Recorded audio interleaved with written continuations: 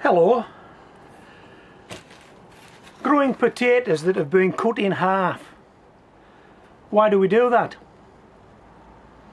I don't know, but I'm going to give it a shot. I've done this before, I know it works, and I've also watched the videos on YouTube of people cutting potatoes in half. Quite a few of them don't seem to get much further than the kitchen and a big sharp knife and some potatoes cut in half. But some do, and yeah, and some get results, and I've had results. But one thing I've never been sure of is, why do we actually do this? And I've looked at the videos on YouTube and nobody actually explains why they do this. Why does anybody do this? And the previous video that I put up about cutting potatoes in half and growing the two potato halves, in all the correspondences I got back, there were lots of people would tell me, well, that's how my dad did it. And there's lots of people would tell me, well, that's how my granddad did it. But they would never really explain why they did it that way, and I'm not too sure they actually asked the question at the time, or whether the dad or the granddad actually told them why he was doing it that way. If you know why people would cut potatoes in half to grow them rather than just growing a potato, come back in the comments and tell us. Right, so what we're going to do today, well, I'm going to cut one of these potatoes in half, and that'll be grown on as two halves, and I'm leaving one potato whole. Now these chits are fairly close together at the top, and what I need to do is I need to get some chits on each half of the potato. So this video could end quite suddenly actually. If I make a mess of this, I can't do it, because these are the last two potatoes I've got. So I'll put that one to one side, and we'll try and cut this one in half and leave a chit on both sides. Now the other thing I would say here is that if there are chits all over the place, you can cut a potato into more than halves. You can cut it into thirds, you can cut it into quarters, you can cut it into as many pieces as you like, as long as there's a chit. I'm not too sure what they'll grow, bearing in mind there won't be much potato left to support the plant as it gets bigger.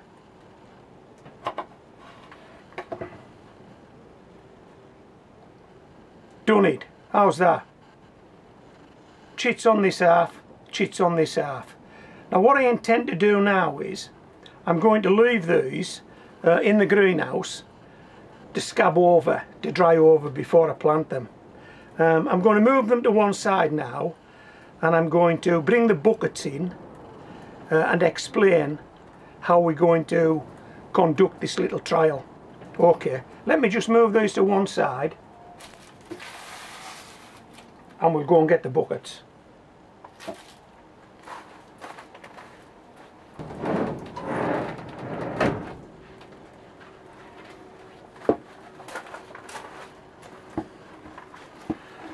These are the buckets we're going to be using. They're 10 litre water buckets. There's 3 in this stack. I'll just split them.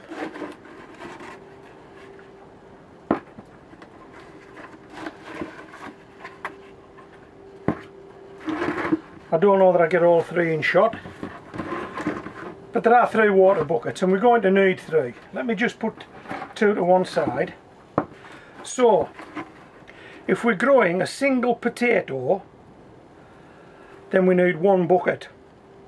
We need 1 bucket that holds 10 litres of mix, and this bucket requires an area to stand on of about 10 square inches.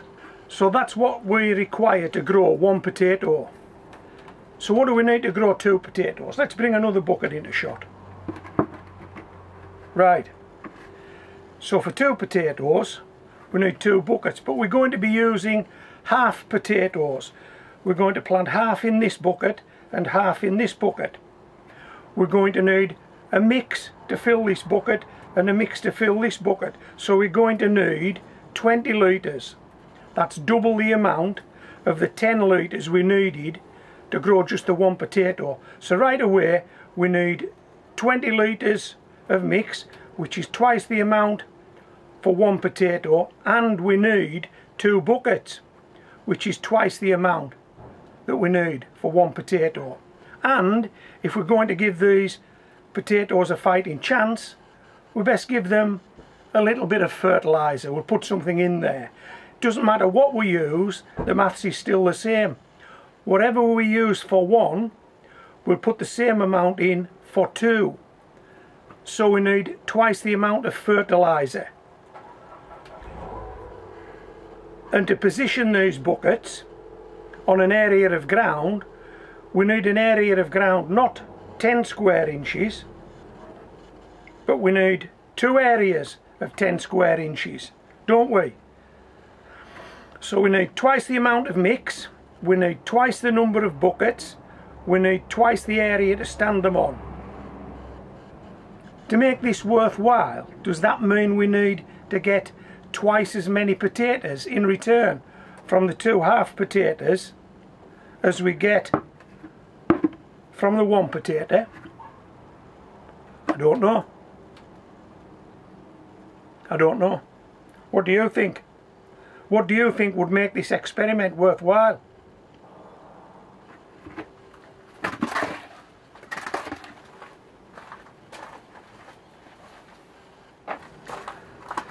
Well, you've saw the buckets, you've saw the potatoes. Now all we've got to do is wait a few days for these to scab over, and then we'll plant them.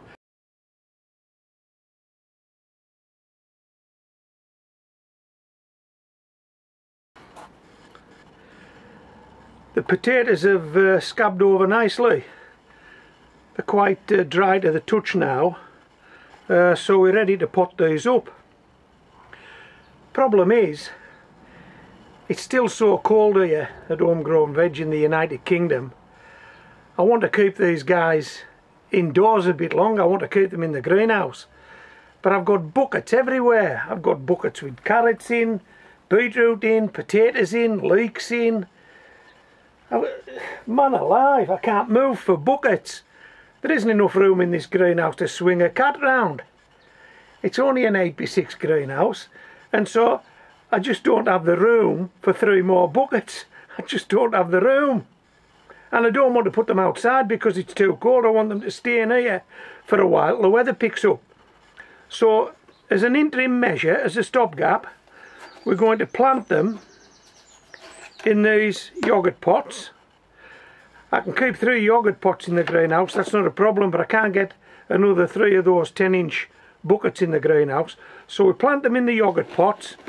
We'll keep these in the greenhouse until these potatoes get bigger, and when they become a potato plant, we'll plant them up into the buckets, and hopefully by that time they can go outside. Okay, so this is how we're going to do it. What have I wrote on here? Half, half, full. Right, we'll do the full one first, the full potato first. A little bit of compost in the bottom. As you can see, these have got holes in. So we've put some soil in the bottom. We'll just sit this potato on it, like that. Okay, it's just sat on it nicely. And we'll just fill it up. Like that. Shake it in. One down. Right, this one is for half a potato.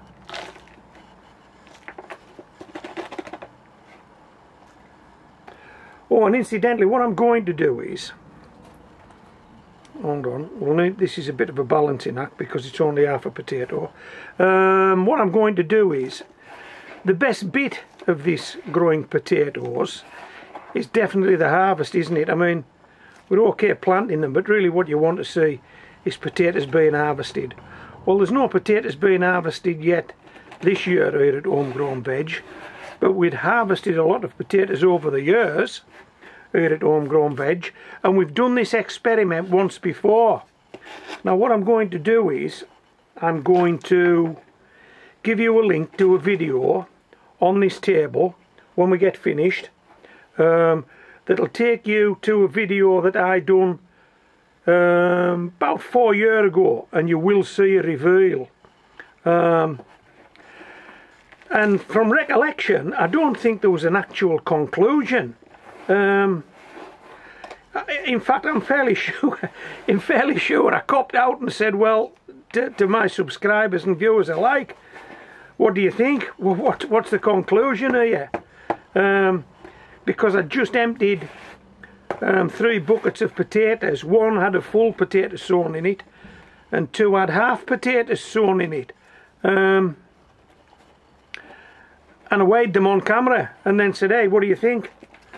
And I got various responses to that. Okay, so that's it.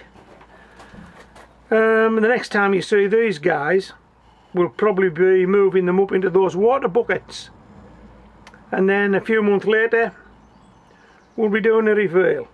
Anyway, that's the plan. Okay, so this is Homegrown Veg signing out, and I'm just about to leave you with that link to that video that shows you the end of an experiment just like this that I done about 3 or 4 years ago.